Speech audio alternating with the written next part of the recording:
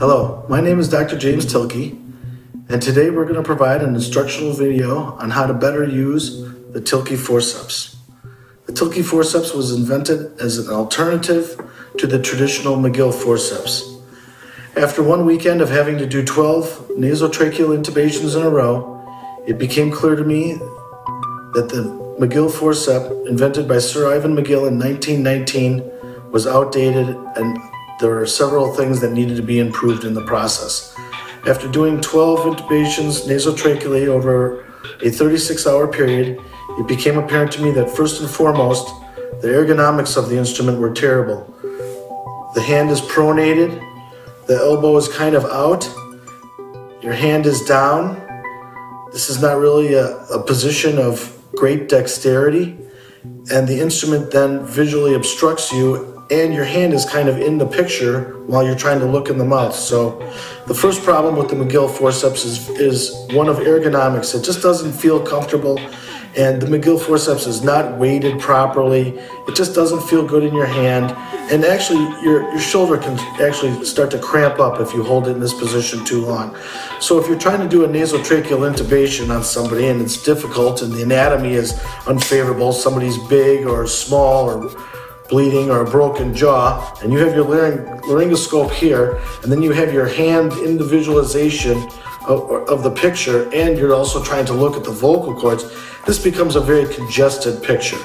So the ergonomics of the elbow and the ergonomics of the instrument, along with the visual obstruction, were two big problems I wanted to solve immediately. This is not comfortable, this doesn't feel good, you can't really even see the cords. The second problem is that you can see at the end of the Magill forceps that this is a serrated tip. It's sharp. And it made sense when the original breathing tubes were made out of rubber in 1919. But since the 40s or early 50s, endotracheal tubes or breathing tubes have been made out of polyvinyl chloride, which is plastic. And so the plastic is already somewhat slippery, and then when you take into account blood and secretions and lubrication for the tube that you use so that you can easily pass through the nasal passage and put this tube in the back of the pharynx, it's just really difficult to grab this tube. And you'll notice a lot of people, when they do nasotracheal intubations, they will put this tube in a warm bottle of solution to soften the tube up. And the reason that they want to put it in a bottle of warm saline or something is to add greater flexibility to this tube. Well, why do you need greater flexibility? Because with this instrument, you're grabbing and trying to bend a firm tube. Well, with the Tylke forceps, you're not going to ever lose control of that tube. So you no longer will have to warm the tubes to provide greater flexibility. Another problem with the traditional Magill forceps is that this serrated tip tears the cuff from time to time. There's nothing worse than grabbing the tube in the back of the pharynx, pushing it or placing it through the cords and finally getting in, and then going to insufflate this cuff and find that you can't because the cuff has been torn by the sharp edge of the Magill forceps. That's the kind of frustration that nobody likes, where you have to completely start over and completely repeat the process. And the fifth problem with the Magill forceps is you're actually placing the tube through the cords or throwing the tube at the cords. That's not very scientific. I don't want to make placing a tube a gamble. I don't want to have to hope that the tube goes through the cords. And so the Tylke forceps solves these 5 problems. The problem of ergonomics, the problem of visualization, the problem of grabbing the tube, the problem of the torn cuff, and the problem of getting the tube through the cords without damage. Because of all the problems that I discovered or I realized with the Magill forceps, although it's evident to anybody who uses it that there's a lot of problems, but after quantifying the 5 problems with the Magill forceps, I developed the Tylke forceps.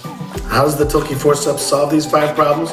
Number 1, 3D computer design has allowed me to develop the forceps or make the forceps or design the forceps so that it's an extension of your arm and your hand, resulting in greater dexterity and less fatigue of the muscles while utilizing the instrument.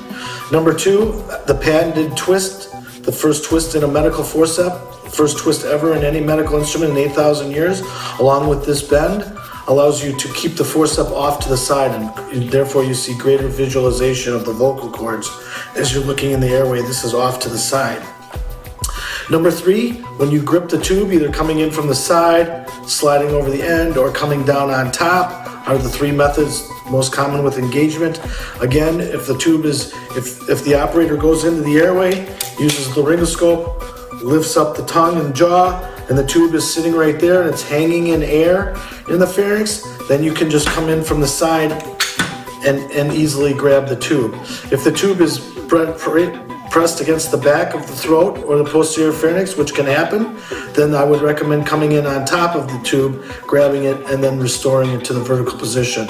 Another way you can grab it, if this tube is floating in the air or wherever it is in the airway, is you can come in and slide this right over the tip.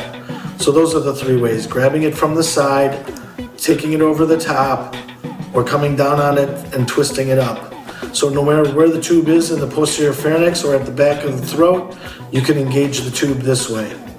And so once you engage the tube, you can see that you're not going to tear the cuff. You can slide this back and forth inside the forceps. You don't catch the cuff, you don't tear the cuff, it slides through. And then on top of it, once you grab the tube, you just aim to where you want the tube to go. If there's a fracture or the anatomy is deranged, you just find your vocal cords and aim it and have your assistant advance the tube, and the tube will go through the cords. Typically, a forceps by history grabs and firmly holds the tube. This is a forceps where you're not firmly grasping the tube. You're just encircling the tube. The tube is in play. If you want to, you can go to the corner and you can grab the tube and turn it into a forceps and advance it that way. That's another way you can use it. But typically, most people will just grasp it and the tube will be loose inside the gapped circle, and you're just aiming it. It has been our experience that the easiest way to disengage the forceps is to come back up a little bit higher in the oropharynx. You don't want to disengage down here, especially in kids. If you're down in a little kid and you're using an instrument this small and you don't have much space, you don't want to open that forceps down there.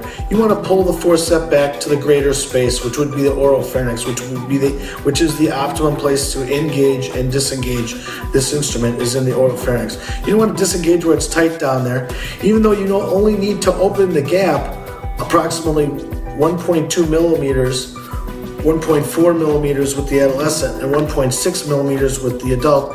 You only need to open that small amount to disengage the tube. It's still easier to disengage the tube up higher in the oropharynx. So when you're disengaging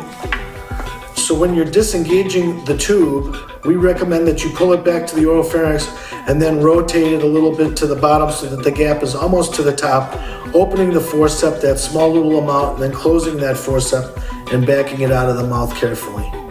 And then you have disengaged and you have placed your nasotracheal tube and performed the task of nasotracheal intubation in a much more efficient and safe manner than what the traditional Magill will provide.